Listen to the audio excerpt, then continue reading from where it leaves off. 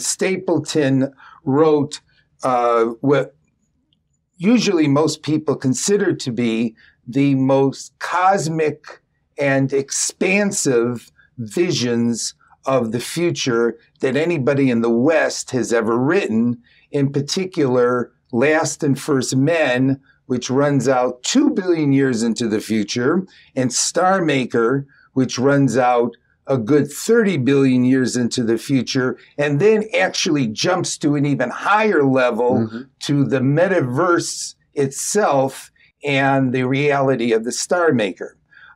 Which is in effect coming face to face with God. Exactly. Yes, exactly.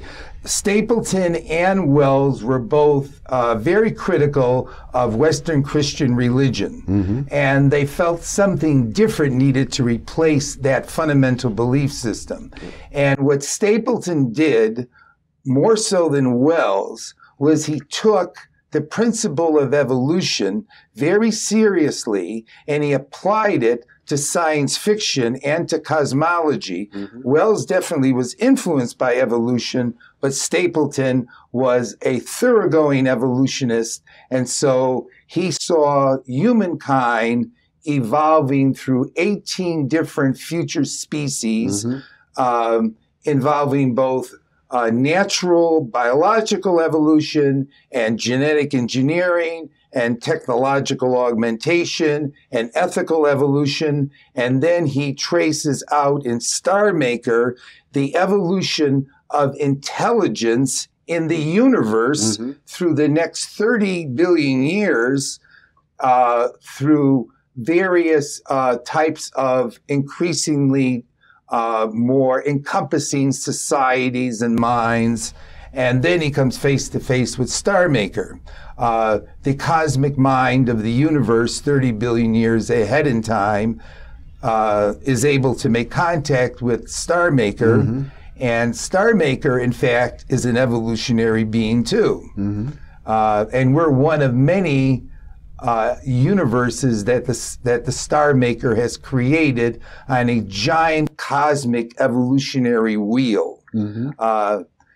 So Stapledon is a thoroughgoing evolutionist, and he applies it across humanity, across the cosmos, and then he applies it even to the source and origin of the cosmos and Star Maker. So it's as if, perhaps in contrast to H.G. Wells, Stapledon is something of a religious prophet.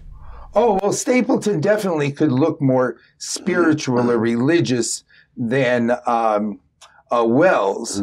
But a couple of things to keep in mind is that Stapledon clearly seems to have a naturalistic perspective. So the Star Maker, in one sense, is not a supernatural being. Rather, the Star Maker is just at a higher level of reality than the universes that the Star Maker creates. And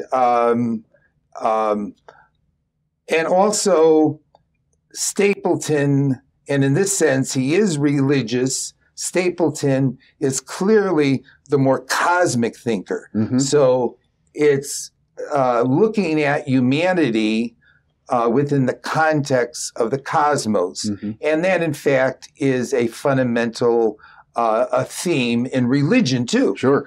And now, with regard to Stapledon, you've mentioned two important books, The Star Maker and The First and Last... Last and First Men. The Last and First Men. Yes. So, and The Last and First Men precedes The Star Maker. Right, exactly. The first one was written in 31, second one was written in 37.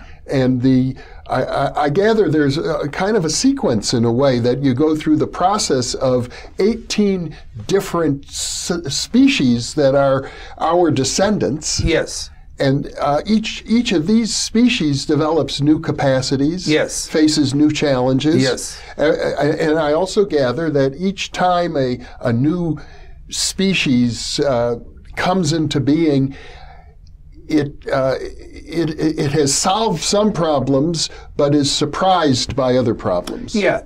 In fact, it is one problem after another.